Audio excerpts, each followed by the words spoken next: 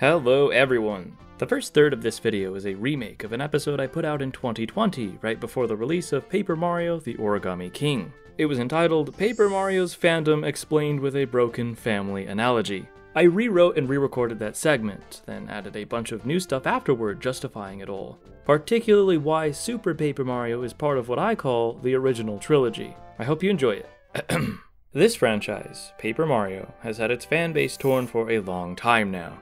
Mainly by, well, that pun I just made, torn. That's because these three newer games put far more emphasis on paper-related gimmicks, taking place in an actual world of paper, instead of just one with a storybook quality. Paper gimmicks do absolutely exist in the originals, but they're subtle and not a central focus of the plot. Since there is now such a divide between these now 6 main games, I propose we unofficially split the two trilogies apart, calling these first 3 games the Mario Storybook trilogy, and the recent 3 the Mario Pop-Up Book trilogy, aka literal Paper Mario. This can't be officially recognized as, like Star Wars, which also has one trilogy much more beloved than the others. All of these games will forever share the same title, but can we as fans agree to treat them as 2 separate entities moving forward? It's a dissonance in the past decade between what the creators have been putting out and what the longtime players want, which has only just now started to change with the Thousand Year Door remake. With that said, I'm not personally trying to make a statement about how this is the good half and this is the bad one. I myself love 5 of these 6 games. No, the goal of this video is to provide an easy to understand, albeit strange analogy of how we got here, what this division means, and how we can use it to grow as a fandom. Okay. Let's say that the first 3 Paper Mario games are people, and that they all live together in a single household. The N64 version is the eldest, a respectable type with a good head on his shoulders. The Thousand Year Door then is the middle child. He's cooler, smarter, and edgier than his older brother, but the two get along exceptionally. They hardly ever fight and are inseparable, bunking in the same bedroom. Their friends even say it's hard to get along with one of the two but not the other. That brings us to the third child, Super Paper Mario. He's the quirky youngest who is alike in many ways, but also has plenty of different ideas. He's individualistic, sleeping in a separate room, but the siblings all live under the same roof and get along for the most part. It's easy to see then that these 3 are all cut from the same cloth. Intelligent Systems, aka their parents, consist of the dad, a great scriptwriter, but whose publisher began pushing for a sterilization of the characters from his works. Then there's the mother, who, work with me here, is a renowned MMA fighter who retired after the birth of her second son. The parents have been having marital problems for a while though, and so the father decided to move far away, where he wound up starting a new family, coincidentally having another set of 3 kids with a different woman. Those kids are Sticker Star, Color Splash, and the Origami King. These 3 younger siblings are all creative types, using arts and crafts to tell stories, mostly inspired by the adventures of their estranged half-brothers they sometimes hear about. These children all have the same father, but live in entirely different households. His new wife is the opposite of his ex, a bit anti-combat.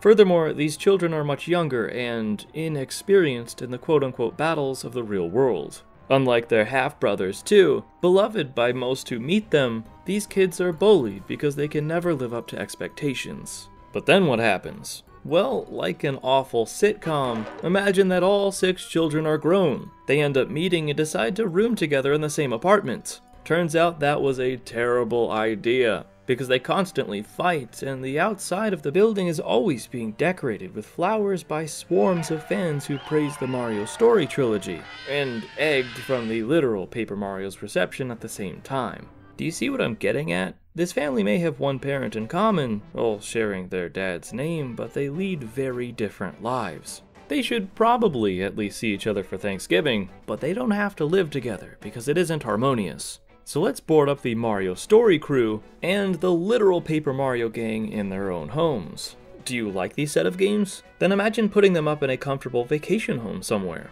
Do you despise them instead? Envision them in a crummy shack you can pelt rocks at.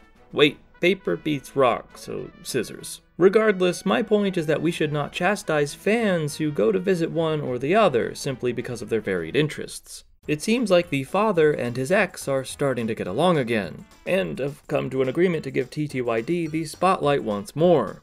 but whether the hypothetical next set of games will be with a different partner remains to be seen. Alright, the analogy is getting a little weird. With that said, I want to now dive a bit deeper into what I just talked about and make a few points very clear.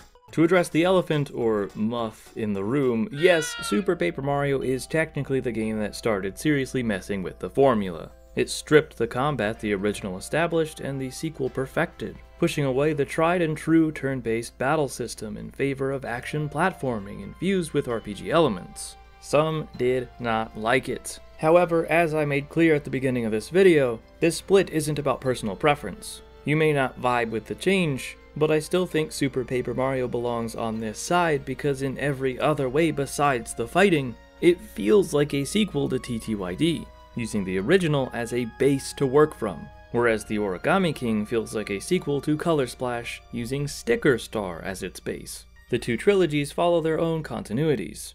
The first three games have recurring characters created uniquely for Paper Mario. There's Merlin and the many wizards of his tribe, the endangered species Waka, and a great number of returning enemy types. Clefs disguise themselves as rocks and have a high defense. Rough Puffs are electrically charged clouds. Koopa Trolls are armored Koopas. And Crazy Daisies, with a rare Amazy Daisy counterpart, puts its foes to sleep with a lullaby and possesses the tendency to flee from encounters. Then there's redesigns of classic Mario enemies seen with Clubbas, variants of Spikes wielding spiked clubs, say that 3 times fast, Gloombas as blue-skinned underground Goombas, and Frost Piranhas as a frozen counterpart to the standard killer plant. Like the Paper Mario exclusive Dugans reappearing in the Thousand Year Door 2, many species introduced in TTYD make a return for Super, but never again in the franchise. Spanias, Dullbones, Dark Boos, Poison Pokies, and Putrid Piranhas. It's the Pokemon rap of enemies exclusive to the original trilogy. While the newer games do call back to this occasionally, it was a quirk of Paper Mario to have all or most enemy Koopa Troopas wearing sunglasses. In fact, stylized designs for essentially every common enemy was once a staple of Paper Mario. Dry Bones, Boos, Pokies, and even Goombas used to all look a little different.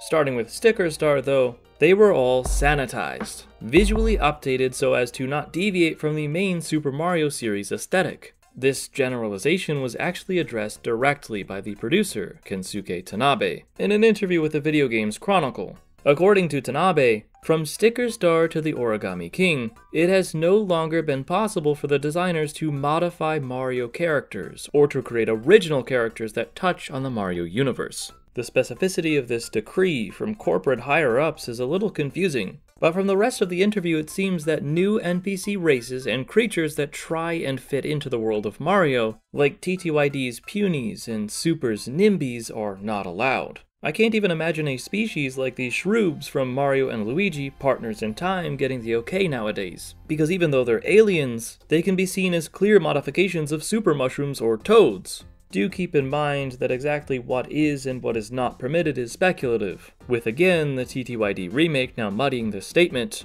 but it helps explain why, in the first 3 games, there were all sorts of wild and varied NPC races that coexisted in the Mario universe, while members of the traditional Mario cast themselves were accentuated with differentiating features, e.g. Toads and Goombas sporting locks of hair, but not in the newer trilogy. Apparently, costumes are allowed as long as they don't change the character's biology, but even then they've been used very sparingly.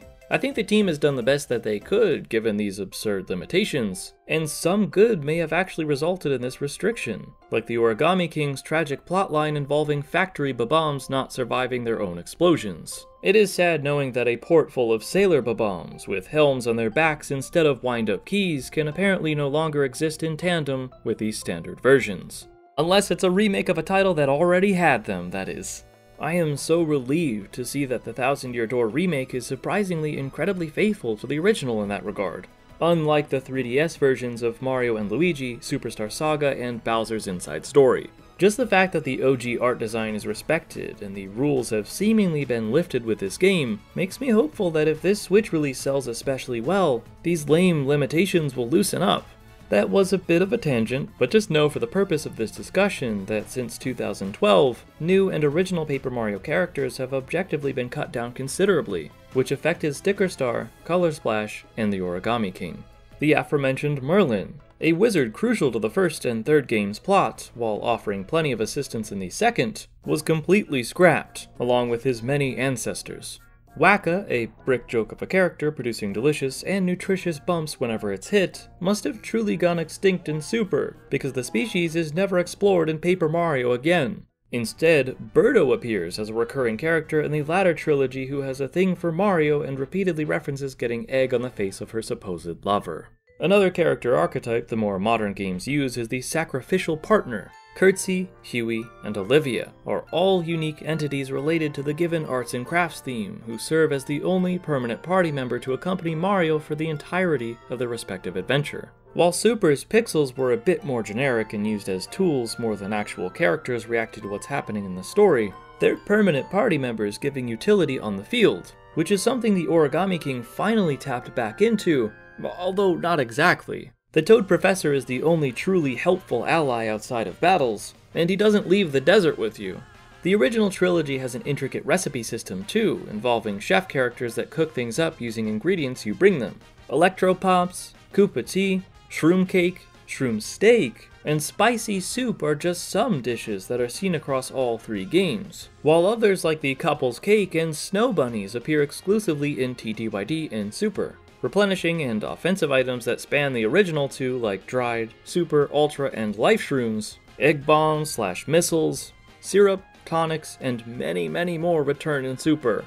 Compare this to the worn out jumps, e-cammers, and line jumps, all recurring items between Sticker Star and Color Splash. Then there's the shiny, flashy, and iron boot attacks that appear in all three of these other games. You may be thinking, but what about the surprise quiz shows that appear in each entry? There's the photographs of Princess Peach depicting her Paper Mario evolution and design from the Origami King, and these letters written by classic partner characters Parakarry and Goombella, found, in the garbage of Sticker Star. I think of it like this. Yes, there may be a through line connecting all 6 games, but the threads that hold them together are much tighter with the separate trilogies. As a whole, it all kinda loosely fits with light cameos and callbacks. For example, Sticker Star mentions that pair of older partner characters by name, while the Thousand Year Door actually brings back a couple with Parakarry and Bo appearing in the flesh. Boos don't have flesh, but you know what I mean. The small references in the newer games remind us that this set is all still part of the same franchise, but they're so few and far between that it just feels like we're being thrown a piece of a bone. Ultimately, these 3 games have much more in common with each other than these 3, and vice versa. I could go on and on with obvious examples like filling in spots on the map with confetti and paint being analogous, but I think I've said enough to get the point across. Despite Super Paper Mario's differences, there are so many of these returning elements that respect the original's continuity. It continues the legacy and world building that these games established by bringing back assets and ideas distinctive to its world. Super was the first game to make a strong departure from the Paper Mario formula, but besides its lack of the same battle system, this adventure certainly has the spirit of the first 2. So there you go. That is why I think Super belongs with the first 2 games, while this set is its own thing. If we can all agree on that, I want for us fans to try and start getting along better. Things are really looking up for fans of the older style of games, though if someone's first Paper Mario was the Origami King, for example, and really loved it, but just isn't a fan of TTYD, can we accept that and play nice? I'm not saying there isn't room for discussion, comparisons, and debate because that's all still fascinating and needed. Nor am I suggesting that you can't praise one side while criticizing the other, but despite my understanding of why things got so heated, I do want this chapter of everyone fighting about what Paper Mario is to simmer down a bit. I encourage you to petition for the developers to continue this revival of the original style. It's what I want after all, but let's not berate others for enjoying things we don't. Let us coexist in peace, separately, but like one big messed up family, we can still visit each other on occasion. Thank you.